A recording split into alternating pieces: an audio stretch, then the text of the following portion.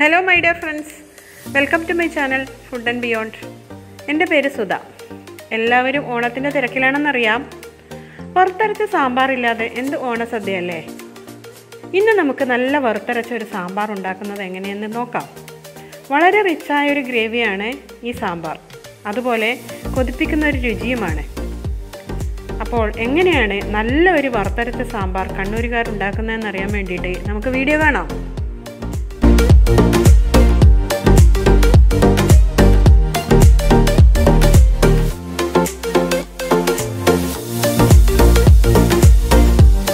നമ്മുടെ സദ്യയുടെ സാമ്പാർ ഉണ്ടാക്കാൻ വേണ്ടിയിട്ട് ഞാനിവിടെ പരിപ്പാണ് ആദ്യം തന്നെ എടുത്തത്. അരക്കപ്പ് പരിപ്പാണ് എടുത്തത്.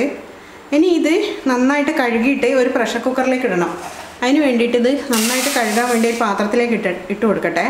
ഇനി കഴുകി ഒരു പ്രഷർ കുക്കറിലേക്ക് നമുക്ക് ഇത് ഇട്ട് കൊടുക്കാം. ഒരു 2 ലിറ്ററിൻ്റെ ചെറിയ പ്രഷർ കുക്കറിലേക്കാണ് പരിപ്പ് കഴുകിയിട്ടത്. ഇനി നമുക്ക് ഈ പരിപ്പിന് ആവശ്യമായിട്ടുള്ള വെള്ളം ഒഴിക്കണം.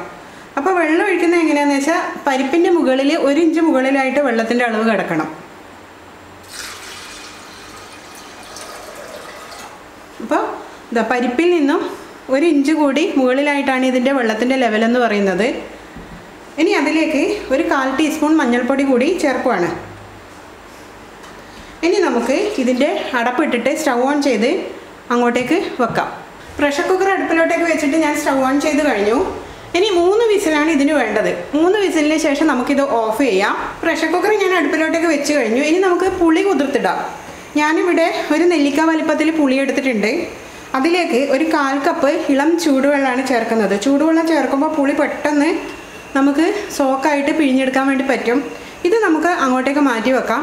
അതിനുശേഷം നമുക്ക് പച്ചക്കറികളൊക്കെ കട്ട് ചെയ്യാം. അപ്പോൾ പച്ചക്കറികളൊക്കെ റെഡിയാക്കി കഴിഞ്ഞു. ഇതൊരു 4 വെണ്ടക്കയാണ്.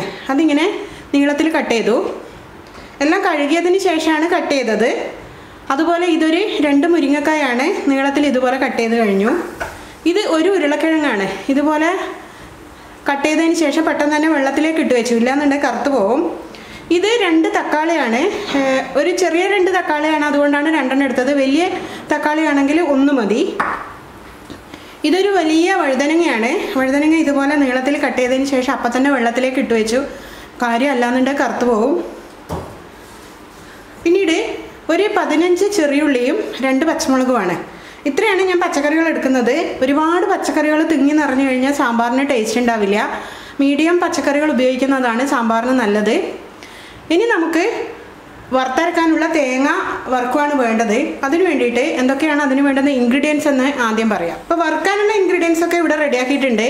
അതിൽ ഓരോന്നായി പറഞ്ഞുതരാം. 1/4 കപ്പ് നാളികേരം ഫ്രഷായി ചിരകിയത്, 5 വറ്റൽമുളക് അത് കഴുകി വെച്ചേക്കുവാണ്, 2 ടേബിൾ സ്പൂൺ മല്ലിയാണ്. മല്ലിയുടെ സീഡ്സാണ് എടുത്തിരിക്കുന്നത്. അത് 2 ടേബിൾ സ്പൂൺ കഴുകിയിട്ട് ഒരു ചെറിയ സ്ട്രെയിനറിൽ ഇട്ട് വെച്ചേക്കുവാണ്. ഒരു ചെറിയ കഷ്ണം കട്ടിക്കായാണിത്. കട്ടിക്കായം ചേർക്കുമ്പോഴാണ് നല്ല ടേസ്റ്റ് ഉണ്ടാകുന്നത് സാമ്പാറിന്. ഇനി അഥവാ നിങ്ങളുടെ കയ്യിൽ കട്ടിക്കായം ഇല്ലയെന്നുണ്ടെങ്കിൽ കായത്തിൻ്റെ പൗഡർ എടുത്താലും മതി. പക്ഷേങ്കിൽ അത് ലാസ്റ്റ് താളിക്കുന്ന സമയത്ത് മാത്രമേ കായത്തിൻ്റെ പൊടിയാണെങ്കിൽ ചേർക്കാൻ പാടുള്ളൂ. ഒരു 1/2 ടീസ്പൂൺ നല്ല ജീരകം, ഒരു 1/2 ടീസ്പൂൺ ഉലുവ, 2 തണ്ട് കറിവേപ്പില, പിന്നെ വറുക്കാൻ ആവശ്യമായിട്ടുള്ള വെളിച്ചെണ്ണ. ഇത്രയും ഇൻഗ്രീഡിയൻസ് ആണ് നമുക്ക് വറുക്കാൻ വേണ്ടത്. ഞാനവിടെ പ്രഷർ കുക്കറിൽ പരിപ്പ് വേവിക്കാൻ വെച്ചിട്ടുണ്ടായിരുന്നില്ലേ, അതിന് 3 വിസിൽ വന്നതിന് ശേഷം ഞാൻ പ്രഷർ കുക്കർ ഓഫ് ചെയ്തു. ഇനി ഇതങ്ങോട്ടേക്ക് വെച്ചിട്ട് നമുക്കിപ്പോൾ വറുക്കാനുള്ള ഇൻഗ്രീഡിയൻസ് വറുക്കാൻ വേണ്ടിയിട്ട് ഒരു ചെറിയ പാന് അടുപ്പിലോട്ട് വെക്കാൻ പോവുകയാണ്. പാൻ നന്നായി ചൂടായി കഴിഞ്ഞു. അതിലേക്ക് 2 ടീസ്പൂൺ വെളിച്ചെണ്ണയാണ് ചേർക്കുന്നത്. വേറെ ഓയിലൊന്നും ചേർക്കരുത്. വെളിച്ചെണ്ണ ചേർക്കുമ്പോൾ കിട്ടുന്ന ടേസ്റ്റ് മറ്റുള്ള ഓയിൽ ചേർക്കുമ്പോൾ കിട്ടില്ല. നമ്മുടെ നാടൻ സാമ്പാറിൻ്റെയൊക്കെ ടേസ്റ്റ് എന്ന് പറയുന്നത് വെളിച്ചെണ്ണ തന്നെയാണ്. അപ്പോൾ വെളിച്ചെണ്ണ ഒന്ന് ജസ്റ്റ് ചൂടാവട്ടെ. വെളിച്ചെണ്ണ നന്നായി ചൂടായി കഴിഞ്ഞു. അതിലേക്ക് ആദ്യം ഞാൻ ചേർക്കുന്നത് കായാണ്.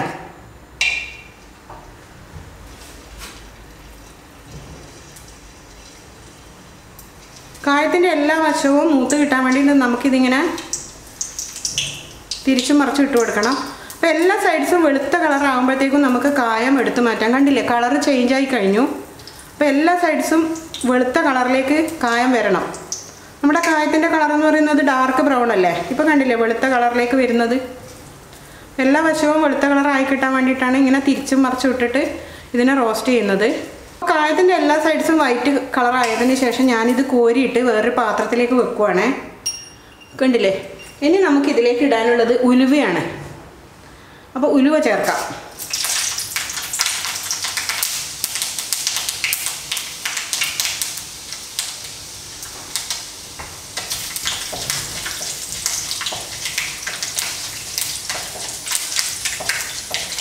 ഉലുവ മൂത്ത കഴിഞ്ഞു. 1 മിനിറ്റ് കൊണ്ട് ഉലുവ മൂത്ത് കഴിഞ്ഞു. ഇനി നമുക്ക് അതിലേക്ക് ഇപ്പോൾ തീ ഏറ്റവും സിമ്മിലാണ് വച്ചേക്കുന്നത്. മല്ലി ഇടാം.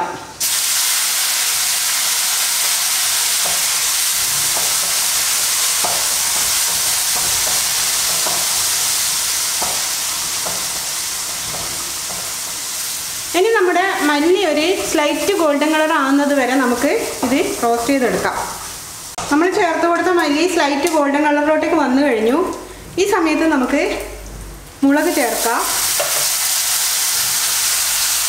കറിവേപ്പില ചേർക്കാം, അതുപോലെ തന്നെ തേങ്ങയും കൂടെ ചേർക്കാം. ഇനി ഇപ്പോൾ ചേർത്ത് കൊടുത്ത എല്ലാ ഇൻഗ്രീഡിയൻസും നല്ല ഗോൾഡൻ കളർ ആവുന്നത് വരെ നമുക്ക് വഴറ്റി കൊടുക്കണം ചെറിയ തീയിൽ. നമ്മുടെ തേങ്ങയൊക്കെ ഒരു ഗോൾഡൻ കളറിലോട്ട് വന്നുകൊണ്ടിരിക്കുവാണ്. കണ്ടില്ലേ? ഇത്തിരി കൂടെ സമയം കഴിഞ്ഞ് കഴിഞ്ഞാൽ നമുക്കിത് മാറ്റി വെക്കണം. ഈ സമയത്ത് നമുക്ക് ജീരകം ചേർക്കാം.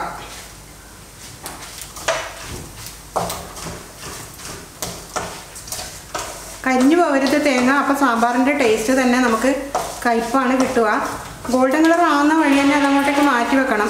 എന്നിട്ട് പിന്നെ കുറച്ച് സമയം കൂടി കഴിയുമ്പോഴത്തേക്കും നല്ലപോലെ ഈ പാനിൽ നിന്ന് മൂത്ത് വരും.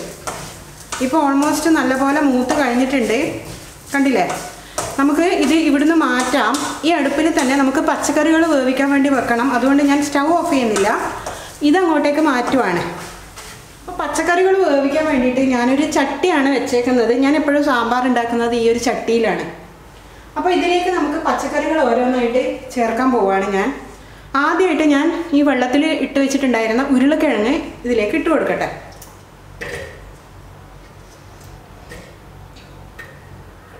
പിന്നീട് ഞാൻ ഈ ചെറിയുള്ളിയും പച്ചമുളകും ഇടട്ടെ.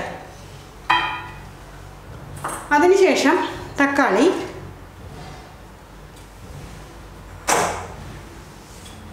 പിന്നീട് മുരിങ്ങക്ക. ഞാനിപ്പോൾ ചേർക്കാത്ത പച്ചക്കറികൾ എന്തൊക്കെയാണെന്ന് വെച്ചാൽ വഴുതനങ്ങായും വെണ്ടക്കായും.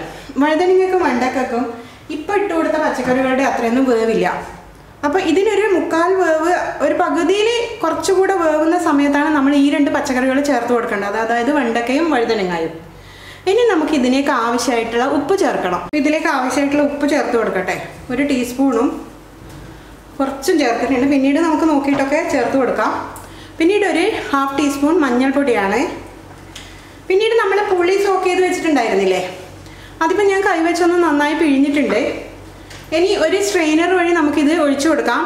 ഈ പുളിവെള്ളം മുഴുവനായിട്ട് ഒഴിക്കരുത്. കാര്യം പുളി ആദ്യം നമ്മൾ പുളി ചേർത്ത് കൊടുത്തിട്ട് പിന്നീട് നമ്മൾ സാമ്പാറിൻ്റെ പുളിയൊക്കെ നോക്കിയിട്ട് വേണം പിന്നീട് ചേർത്ത് കൊടുക്കാൻ. അതുകൊണ്ട് ആദ്യം തന്നെ സോക്ക് ചെയ്ത് വെച്ച പുളി മൊത്തം നമ്മൾ സാമ്പാറിലേക്ക് ചേർക്കാൻ പാടില്ല. അഥവാ പുളി കൂടിപ്പോയിട്ടുണ്ടെങ്കിൽ പിന്നെ നമുക്കൊന്നും ചെയ്യാൻ പറ്റില്ല. അപ്പോൾ ആദ്യം ഒന്നും ചേർത്ത് കൊടുത്തതിന് ശേഷം പിന്നീട് ടേസ്റ്റൊക്കെ നോക്കിയിട്ട് വേണമെന്നുണ്ടെങ്കിൽ ഉപ്പും പുളിയൊക്കെ ചേർക്കാം. അത് ആ സമയത്ത് പറയാം. ഇപ്പോൾ ഇതിൻ്റെ ഒരു 1/4 ഭാഗം വരെ ഞാൻ ചേർക്കുവാണ്. ബാക്കി ഒരല്പം ഞാനിവിടെ വെച്ചിട്ടുണ്ട്. ഇനി ഇതിന് ആവശ്യത്തിന് വെള്ളം വേണം. ഇതിലേക്ക് ഈ പച്ചക്കറികൾ മുങ്ങി നിൽക്കുന്ന വിധത്തിൽ വെള്ളം വേണം. അപ്പോൾ അതിന് വേണ്ടിയിട്ട് 1 കപ്പ് വെള്ളം കൂടെ ഒഴിക്കുവാണ്.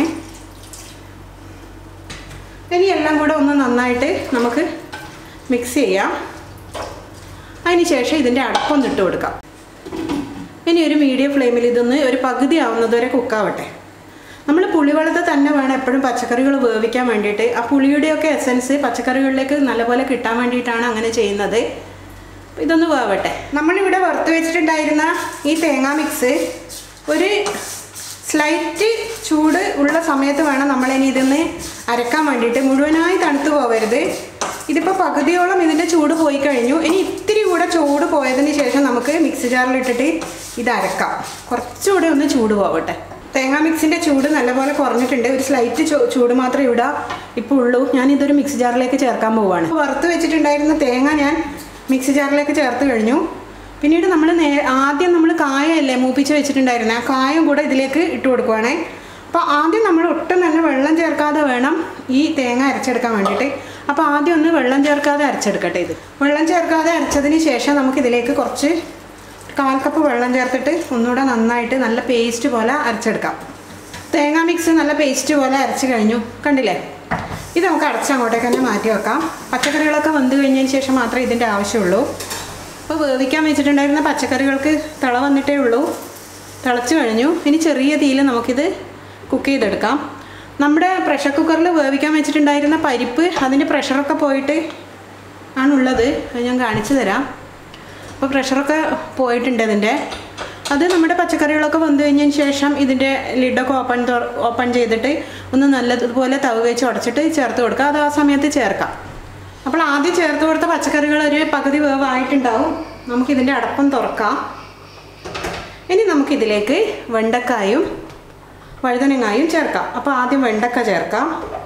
വഴുതനങ്ങ വെള്ളത്തിൽ തന്നെ കിടക്കുവാണ്. ആ വെള്ളത്തിൽ നിന്ന് നമുക്ക് ഇതുപോലെ കോരി എടുത്തിട്ട് ചേർക്കാം. ഇനി നമുക്കൊന്ന് മിക്സ് ചെയ്യാം.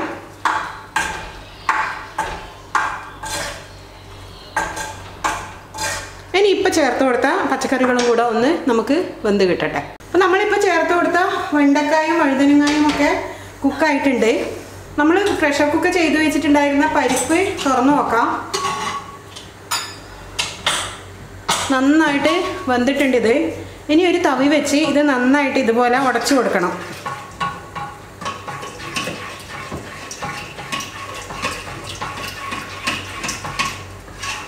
എന്നതിന് ശേഷം ഈ പരിപ്പ് നമ്മൾ വേവിച്ചുകൊണ്ടിരിക്കുന്ന പച്ചക്കറിയിലോട്ടേക്ക് ചേർക്കാം.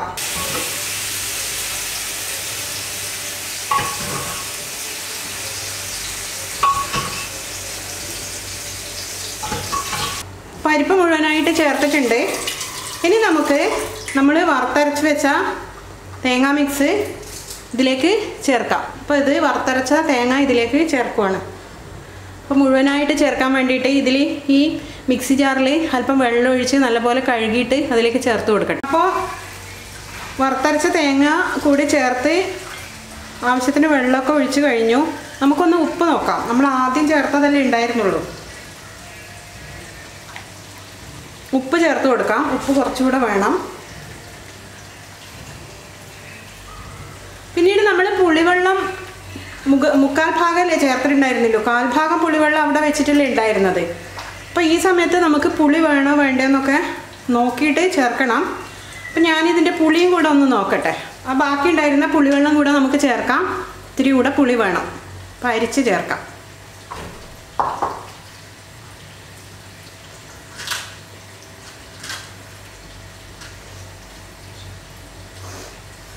പുളിവെള്ളവും ചേർത്ത് കഴിഞ്ഞു.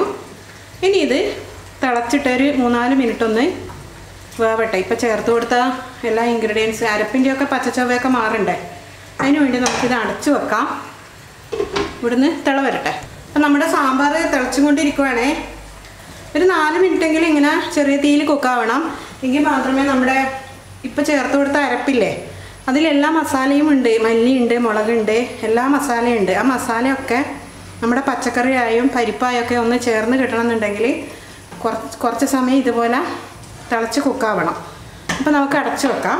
അടച്ചിട്ട് അവിടുന്ന് കുക്കാവട്ടെ ഒരു 4 മിനിറ്റ്. അപ്പോൾ നമ്മുടെ സാമ്പാർ ഒരു 4 മിനിറ്റോളം തിള വന്നിട്ടുണ്ട്. ഇനി ഇത് അങ്ങോട്ടേക്ക് മാറ്റി വെച്ചിട്ട് ഇതിന് താളിക്കാൻ വേണ്ടി ഒരു ചെറിയ പാൻ ഞാൻ ഈ അടുപ്പിലോട്ടേക്ക് വെക്കട്ടെ. ഇവിടെ പാനിപ്പോൾ നന്നായി ചൂടായി കഴിഞ്ഞു. അതിലേക്ക് ഒരു 2 ടീസ്പൂൺ വെളിച്ചെണ്ണ ചേർത്ത് കൊടുക്കട്ടെ. എന്നതിന് ശേഷം ഈ വെളിച്ചെണ്ണ ഒന്ന് നന്നായി ചൂടായി വരട്ടെ. അപ്പോൾ വെളിച്ചെണ്ണ ഇപ്പോൾ നന്നായി ചൂടായി കഴിഞ്ഞു. അതിലേക്ക് ഒരു 1/2 ടീസ്പൂൺ കടുക് ഞാൻ ചേർക്കുവാണ്.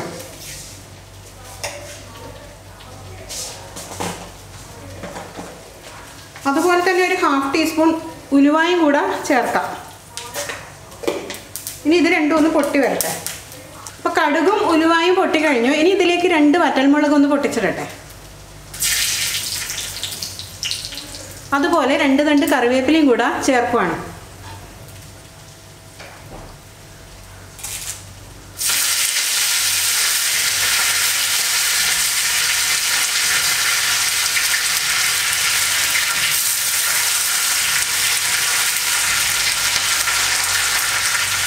ഇനി ഞാൻ സ്റ്റൗ ഓഫ് ചെയ്ത് ഈ താളിച്ച് വെച്ച ഇൻഗ്രീഡിയൻസ് നമ്മുടെ സാമ്പാറിലോട്ടേക്ക് ചേർത്ത് കൊടുക്കട്ടെ.